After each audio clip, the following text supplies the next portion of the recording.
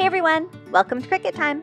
If you like this video, subscribe for more project ideas and tutorials on all things Cricut.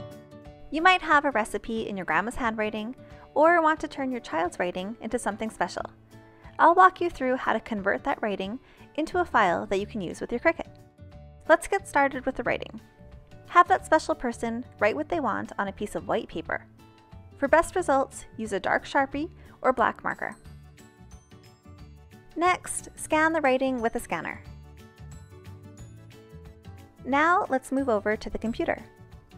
My scanner saved the scan on a memory card, so I'll just plug that in. There it is. I'll just click on the memory card and find the scan.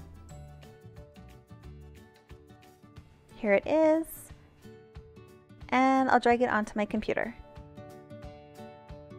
Now I can go into Design Space and upload the writing.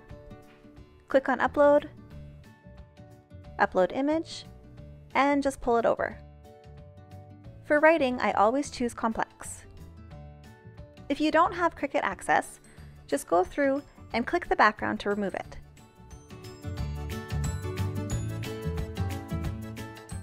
I'll just undo that for a minute and show you that if you do have Cricut access, you can just press Remove Background, and it does the work for you in one click. Press Apply and Continue, and then choose to save it as a cut image. I'll just change the name to Dad so it's easy to find in the future.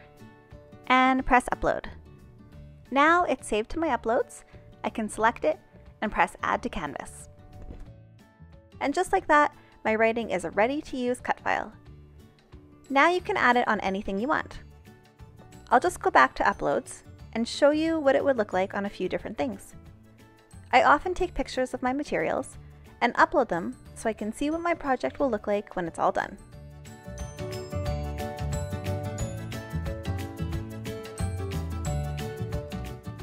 Well, there you go. Now you can upload your own writing and turn it into something special.